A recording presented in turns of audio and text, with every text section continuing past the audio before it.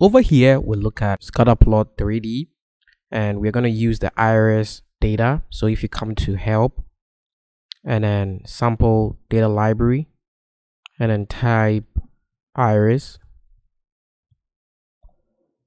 and then search, just double click that and let's launch that. So you have this table of sepal length, width, length, petal length, and then petal width. So we have that table, and we are going to make a 3D scatter plot of that.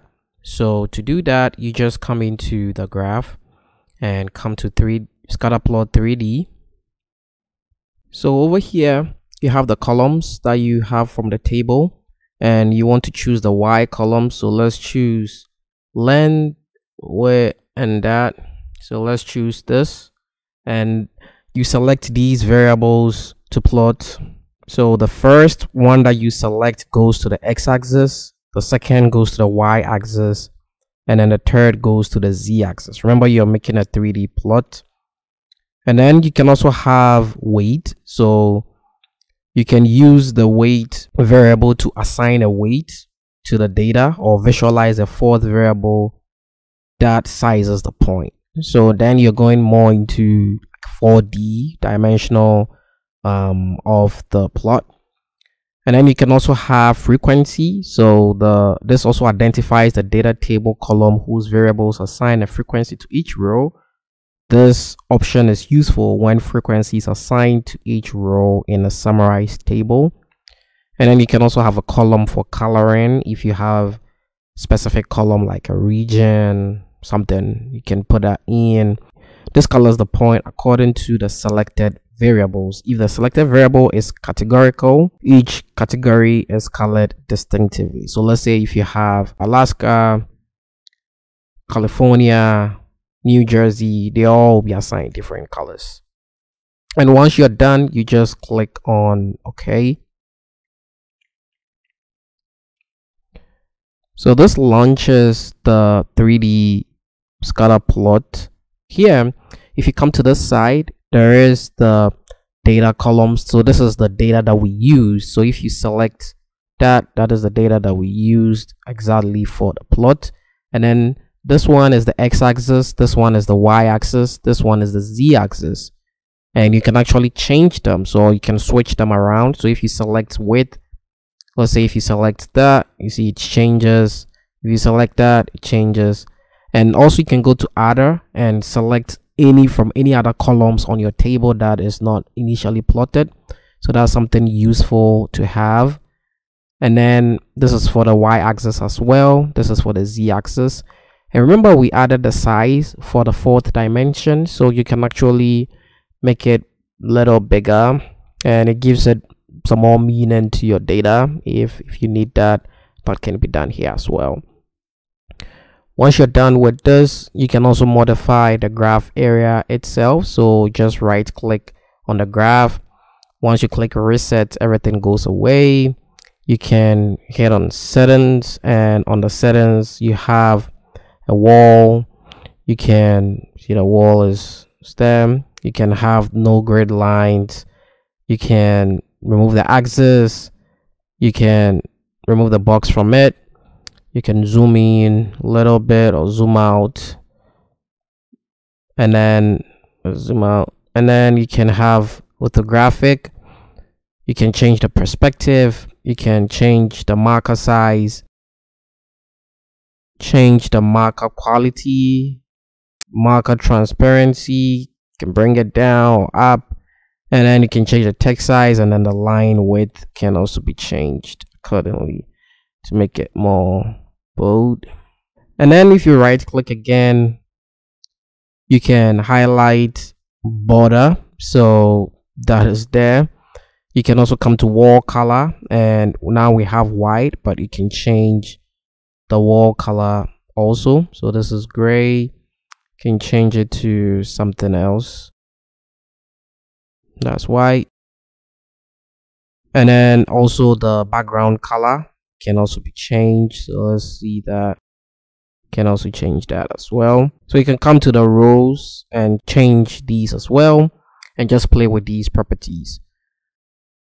Again, also on the axis, you can just drag on the axis. So once you select this, you see that it changes to a hand, and you can drag your axis a little bit or along the axis accordingly, or you can also double click on it and it will launch that axis. So the axis is the sepal length, so you can change the type from either linear to whatever scale that you want, log or power. You can change the decimals point, the format to maybe fixed decimal, percent, and you can have like the minimum, the maximum. Just trim this one up. So let's say you want to do from 5 instead of 3 point something, that can be trimmed. And you can change the thick and the band increment, so it's 1 now, but you can change the minor because you have 5, 6 going, so that's 1. You can change that. And also the minor thicks, you can maybe make it let's see 0.5 for the minor thicks, because it's 1, we can see that. And also the labeling of that here. So then you begin to see those changes accordingly. Next is going to be this drop down. So here you can once again show the point or not show, show controls, not show. So these are the controls. You can add drop lines to them. So that's the drop lines. So yeah, next is you can do the normal contour ellipsoids.